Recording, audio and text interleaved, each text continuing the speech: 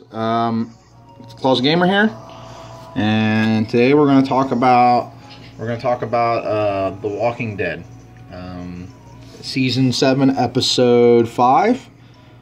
So last night's episode, I think, was pretty good. We learned a lot about the bad guys.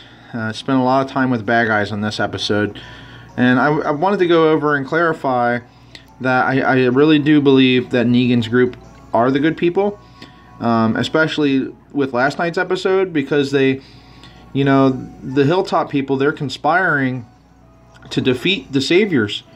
And when they opened that gate, they were trying to teach them a lesson and show them that, they're going to fight the zombies for them, and that they shouldn't double cross them. They need to know who's in charge, and they can't keep messing around and being stupid. Also, Maggie ran over their car with a tractor, and that wasn't cool because those cars aren't cheap, and that looked like a very very well protected car. Oh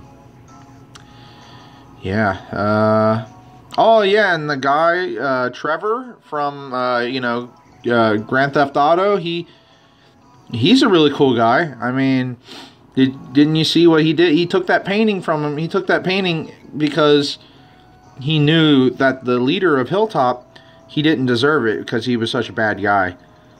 So what do you guys think? Do you think that last night's episode was a good episode? Do you think that Carl, he can't throw darts? And do you think you could beat him at darts? So go ahead and comment, subscribe, and let me know what you guys think about who should get the bat next. Because me personally, I think that the next person that should get the bat is